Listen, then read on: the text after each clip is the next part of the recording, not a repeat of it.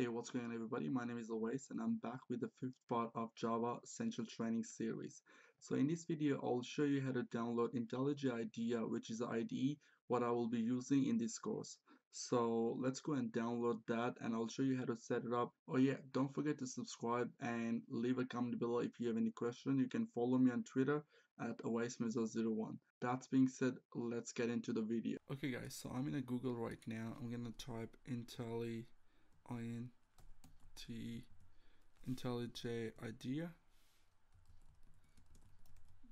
download, and I think that's the first one, right? So click here. Okay, so now you got two versions: community versions, ultimate is a paid version, so don't worry about that. Click on this download link, it will start downloading that. One thing you have to remember that you need to select a Windows if you're downloading for Windows. Direct link if you click here.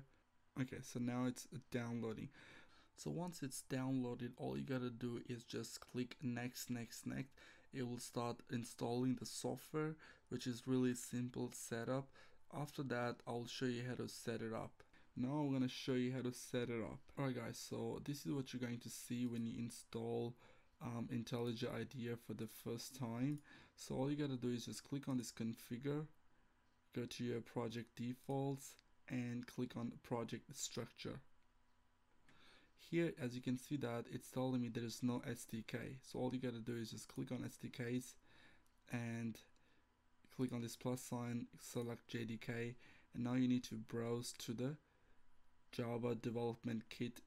Okay, so I'm already there, which is going to be C, program file, Java, JDK, blah blah blah. And then click on this folder, click OK. I've already added that, so I'm not gonna do that. So this is what you're going to see. So source part, annotation, documentation part, it's all good, right? So I'm going to click OK. So that's how you can set up your IntelliJ Idea, which is really simple. Alright guys, thanks for watching. If you have any trouble installing IntelliJ Idea, let me know in the comments below. Make sure to subscribe, and you can follow me on Twitter if you want.